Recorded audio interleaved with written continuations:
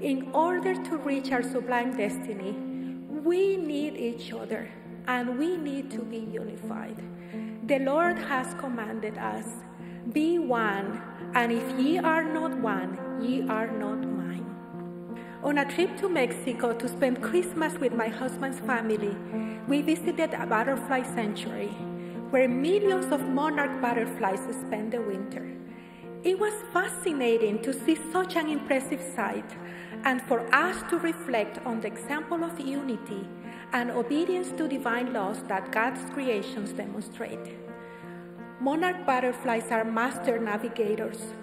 They use the sun's position to find the direction they need to go.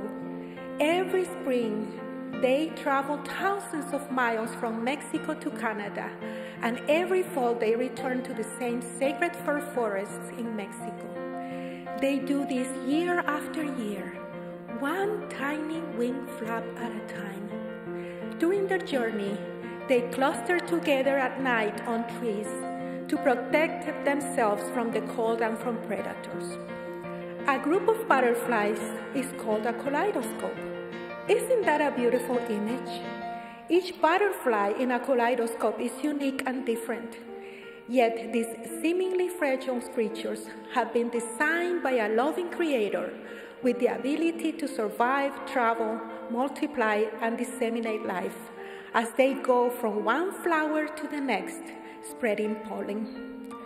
And although each butterfly is different, they work together to make the world a more beautiful and fruitful place. Jesus Christ is the ultimate example of unity with his Father. They are one in purpose, in love, and in works, with the will of the Son being swallowed up in the will of the Father. How can we follow the Lord's perfect example of unity with his Father and be more unified with them and with each other? Miracles happen when the children of God work together, guided by the Spirit, to reach out to others in need.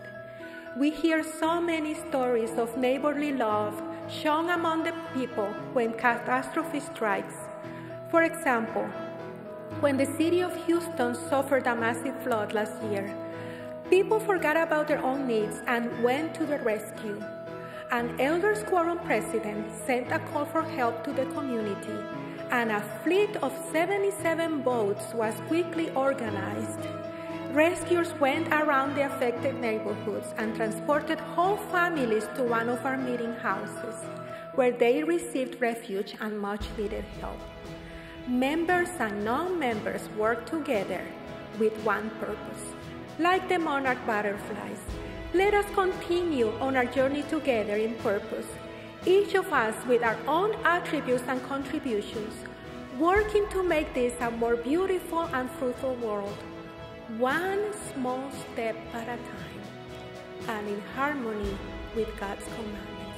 Our Lord Jesus Christ has promised us that when we are gathered together in his name, he is in the midst of us. I testify that he lives and that he was resurrected on a beautiful spring morning like today. He is the monarch above all monarchs, the King of kings, the Lord of lords.